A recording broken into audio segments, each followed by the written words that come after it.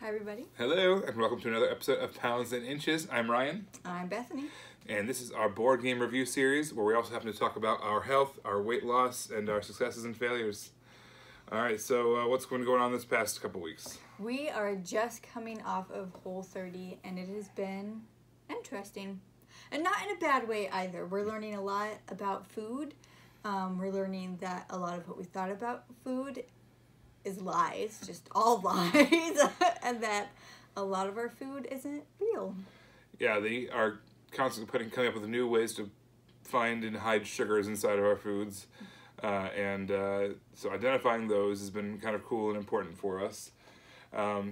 Identified some foods that are problem foods for us through this process, and some foods that we ended up liking that we didn't think we would or maybe didn't know we would. And overall, it's been a pretty cool experience. My problem now is going to be transitioning back into a somewhat regular, diet and making sure I don't overindulge. Yeah. And we're entering the reintroduction stage of this program, so it's going to be interesting to see really how things mess with us. Right. But overall, since this is called Pounds and Inches, since the start of this review series, I'm down 30 pounds. Woohoo! And so I know you've had some successes as well. Yeah, the main one that I'm super excited about is I've actually lost 1.5 inches around my arms. And you can tell. Crazy. So that's very cool. But today we're not going to talk anymore about that. We're going to talk about Kingdom Builder. So what do you get when you open the box of Kingdom Builder? All right, so you get these huge tiles. There's 8 of them in the game altogether. You get the Kingdom Builder cards. These are the scoring cards. Mm-hmm. And then you get the terrain cards. All different terrains, matching the terrains on the board. You get the player markers. There's 4 different colors because you can play up to 4 players. And then each tile has its own bonus action thing that you can do. And so then you have the associated tile with that as well, along with the score tracker. Yeah. Yeah. So how does all these terrains come together to make a game? All right, so in Kingdom Builder, first off, I want to say this is the Spiel des Jahres winner of 2012. This is a big deal. This is a good game that a lot of people are probably aware of. But basically, if you're not aware of how this works, on your turn, you are going to be given a terrain card, and you place 3 of your little settlement pieces on the matching terrain. And the building rules are it has to be connected to something else that you've already built. So if you aren't touching any of this, in this case, the grass tiles, you can place any other grass tile area you want. But if you are touching grass somehow, then you have to build connecting onto that. And at the beginning of each game, you're going to be dealt 3 of these scoring cards. Each one has a different function, a different way of scoring the game. So each time you play, there's kind of a different vibe, a different strategy you might try to go for. Some of you might go for big clusters of of settlements. Other ones you might go for individual small settlements wherever you can get them. There's all different scoring scenarios. So each time you play, it's going to be a little bit different. In addition to that, you are going to be getting points for touching these castles, and that's kind of the gist of it. You go around the table until everyone has had a chance to place as many of their houses as possible. As soon as someone goes out, you finish that round, so everyone has an equal number of turns, and then you count up all your scoring. All right, so what do you like about this Spiel des Jahres winner? It is pretty easy to teach people because it is fairly easy to learn.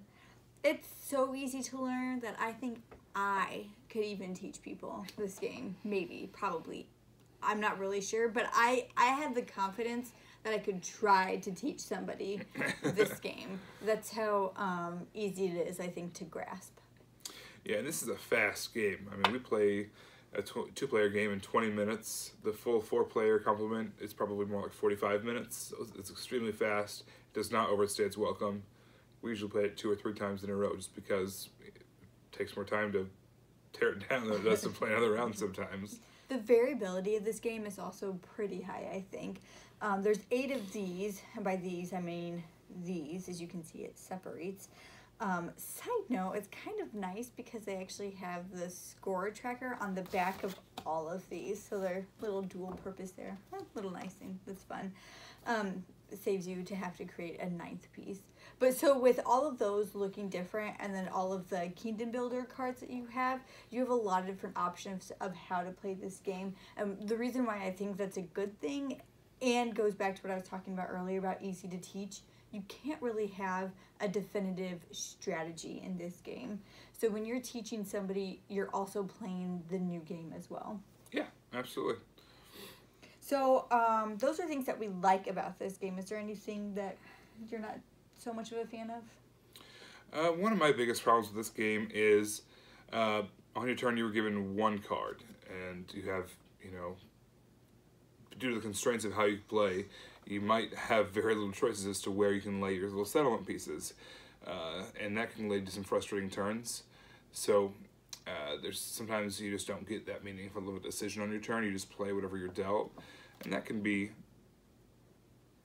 I wish there was a fix for that. I don't know what it is, but that can be some frustrating turns, basically. I think one thing that could be a problem with this game, as it is right now, Ryan will talk more about expansions in a little bit, I think gamers will want more. And playing in this base vanilla game, that they'll enjoy it like we do, but just like you're just kind of reaching, you're waiting for that crescendo to happen in the game, and it doesn't. So I could see that in the vanilla base version of the game becoming an issue for gamers, not just beginner gamers, but gamers. More experienced gamers, yeah. This is by the designer from Dominion. I really love Dominion. I really wanted to love this game. As it currently stands, though, I don't love the game. I just like it a lot. However, this has a lot of expansions. I found 7 different entries in Board Game Geek for expansions for this game, and all of the reviews for them seem really, really, really positive.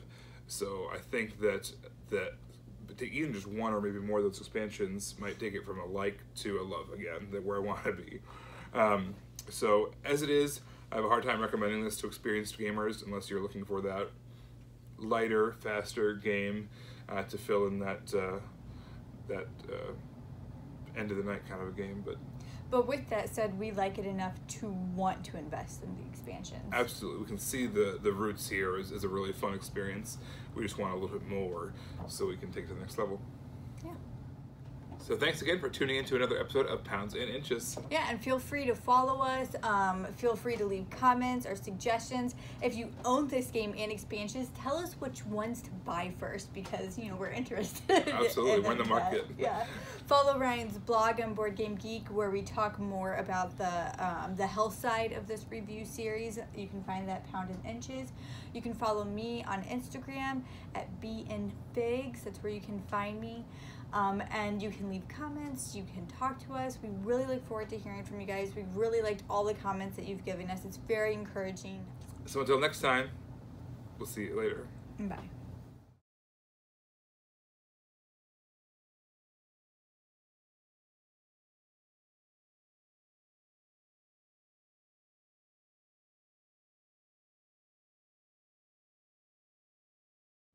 All right, so that's our feeling.